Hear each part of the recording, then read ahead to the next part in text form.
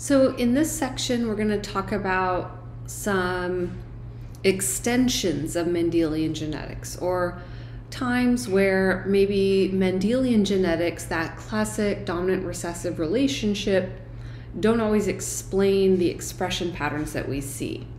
And so for Mendelian genetics, the idea is that genes are present on homologous chromosomes. You may have different alleles on each chromosome, or you might have the same allele if you're homozygous, dominant or recessive, or you're heterozygous, and that chromosomes can segregate and assort independently.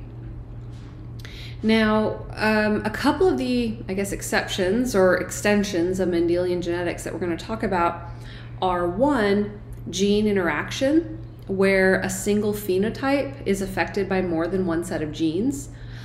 For example, human eye color, human skin color, human height, and X linkage, genes that are present on the X chromosome. And in both of these cases, it's not as simple as like a dominant recessive.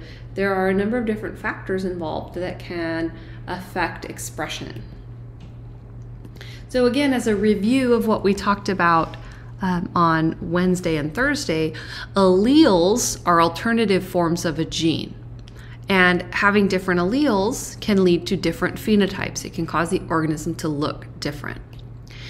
But where do we get these different alleles? So these different alleles arise through mutation, right? Changes in the DNA.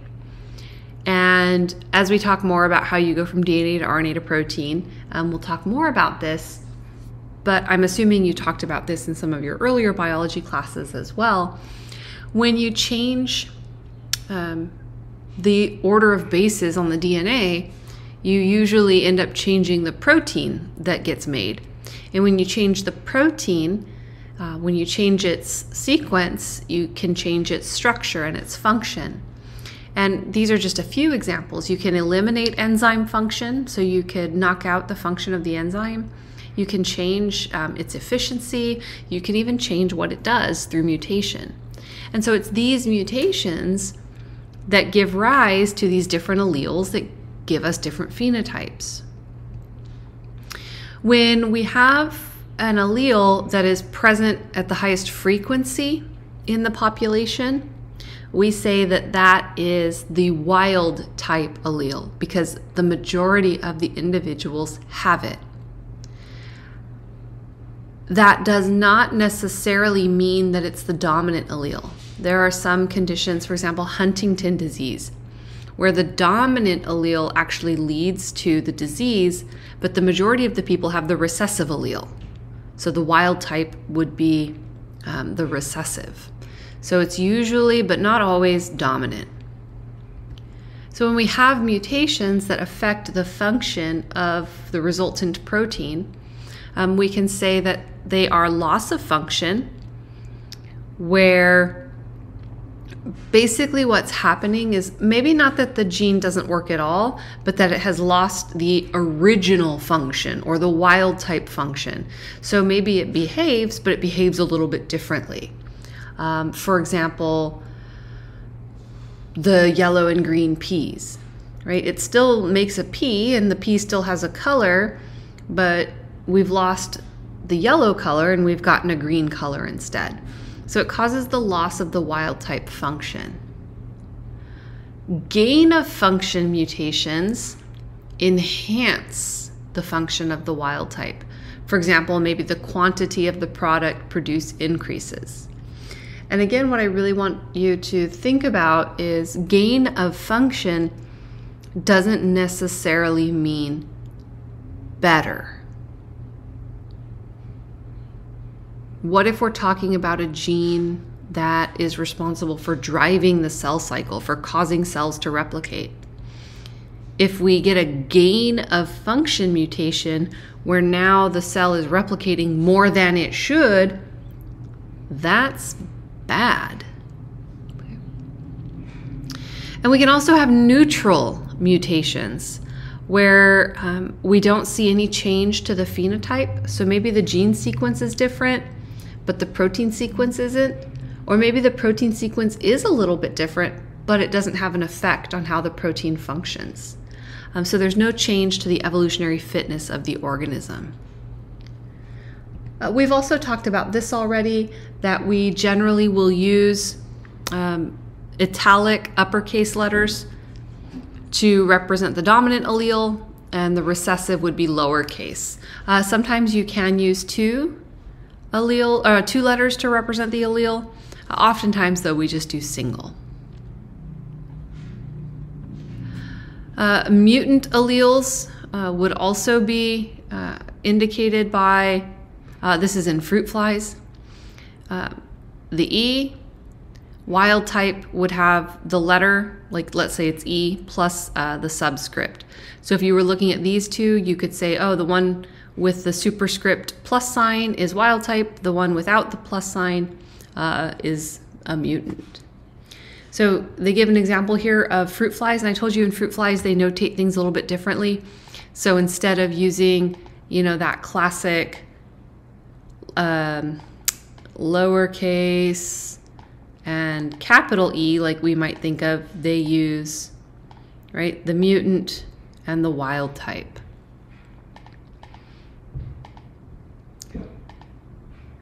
And so again, you could have an individual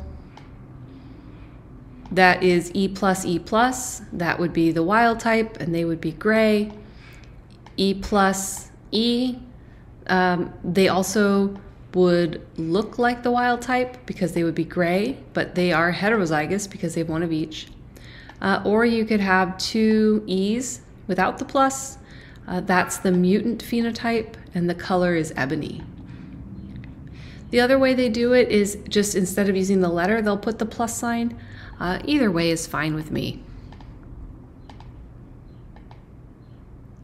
There are also situations where genes maybe are not necessarily dominant to one another. Maybe they can both be expressed equally or something like that. And in that case, they would both be capitalized, both alleles would be capitalized, but you can use a superscript, either a number or another letter, to indicate that they are different alleles.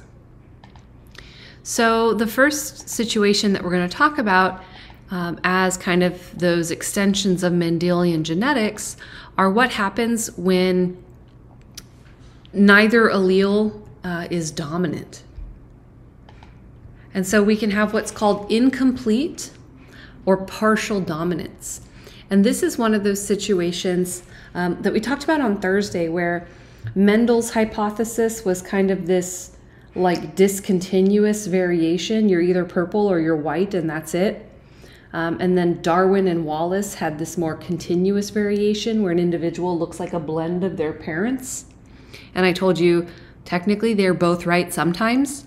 So Darwin was right in his discontinuous when he was talking about purple and white flowers. But Darwin and Wallace were also correct, and they were correct in this case here of an intermediate phenotype where the offspring actually looks like a mix of the parents. And so one example is also flowers, but it's a different type of flower. Red snapdragons crossed to white snapdragons. And when you cross a red and a white snapdragon, oftentimes you might think, well, red is probably dominant, so I get a red flower. And actually you don't. You get a pink flower. And so that means that the white is still playing a role. It's not hiding in there and being overrun by the red.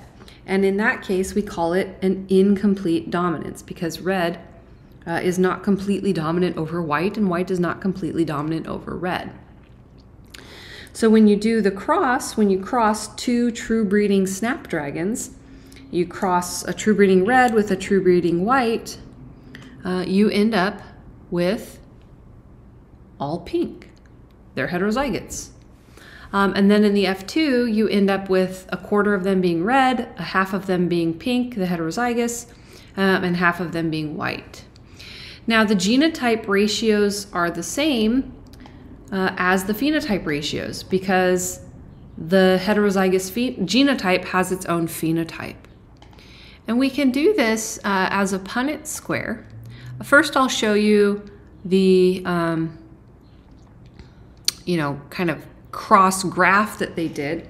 But if we want to do it as a Punnett square, we can definitely do that too. And so to do that as a Punnett square, what that's going to look like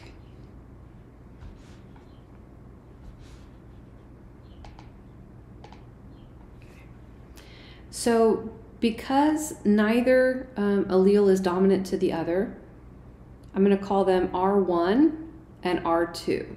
So R1 is going to represent the red allele, R2 is going to represent the white allele. And so we're starting out with R1 crossed with R2. I almost said R2D2.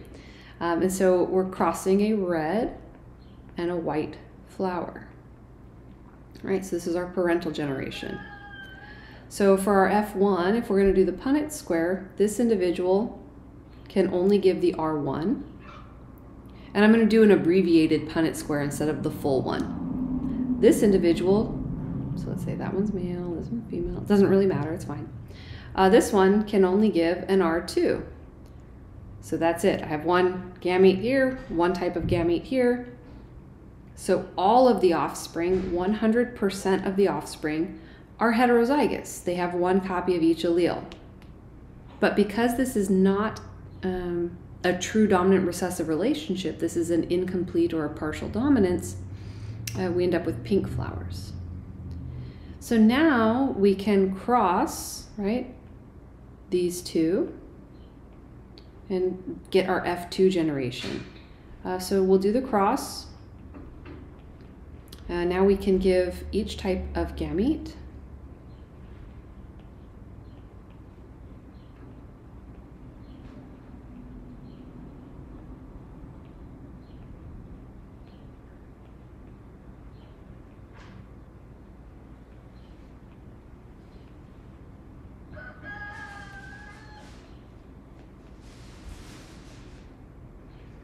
Okay, so now we do our phenotypes out here. So this individual is going to be red. So I have a red individual. This individual is going to be pink. So I have one pink. This individual is also going to be pink. This individual is going to be white. So I end up with a 1:2:1 ratio. So when you're talking about this type of incomplete dominance, if you use two true breeding individuals, your F1 will be the heterozygotes that show that mixed phenotype. The F2 will return both of the parental phenotypes and also have some of that intermediate phenotype as well. Now we can also talk about this in humans. There are genetic conditions in humans that we do see what's called incomplete dominance. An example of a condition like this is called Tay-Sachs disease. Tay-Sachs disease has a much higher incidence in people of Jewish descent. And so they recommend that individuals, especially if you have two individuals that come from Jewish backgrounds, especially like from European Jewish backgrounds, that you get screened for this condition because it's at such a higher prevalence in those people of those ethnic backgrounds. Because what can happen is if two carriers get together and they have a child who is homozygous recessive, those children will die. It is a fatal disorder in infants, the neonates. It's a lipid storage disorder, and so they can't really metabolize lipids appropriately, and they will die. Now, the reason we say this is incomplete dominance is that the carriers, the heterozygotes, they have one normal allele, one wild type allele, and one mutant allele. They make half the amount of enzyme. They don't make the full amount of enzyme as somebody who has two wild type alleles. However, that does not affect their lifespan. that half amount of enzyme is enough for survival. And so we call it the threshold effect, where as long as you have a certain percentage of the product being produced, you won't see an effect on the phenotype. And so in Tay-Sachs disease, as long as you're making 50% of the enzyme you need, you're not going to see a phenotype. And so that's why carriers, they won't know they're carriers because they're able to make like just enough.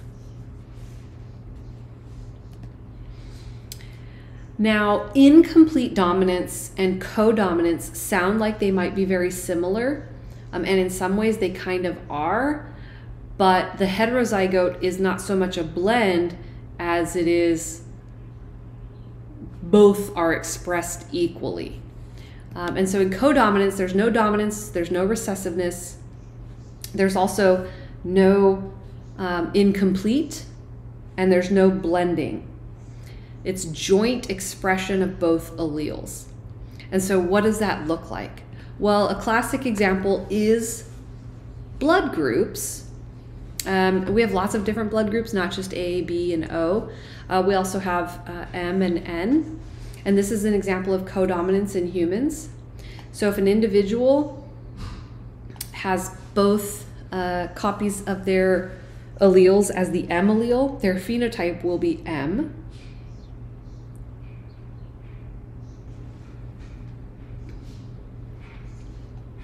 If an individual is heterozygous, they have the phenotype capital M, capital N. And if the individual is homozygous for N, then their phenotype is N. And you might be thinking, well, isn't this kind of the same as, you know, a red flower and a white flower giving you a pink flower? And it's actually not exactly the same. So what this particular allele does is it puts a protein on the surface of the blood cells.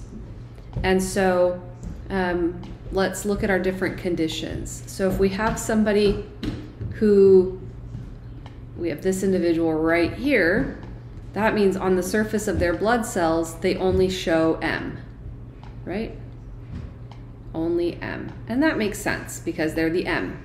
What else are they going to show? Okay. Now this individual down here shows only N. N, N, N, right? And that also makes sense. So what does this individual show? In the case of something like incomplete dominance, they would show a weird hybrid letter because neither one gets expressed properly. But in a co-dominant situation, what you actually see is that they show M and N equally. There's no change in how they look, they just show both. And so that's what we mean by codominance. Both alleles are equally expressed rather than blended together to form some weird like M and N hybrid.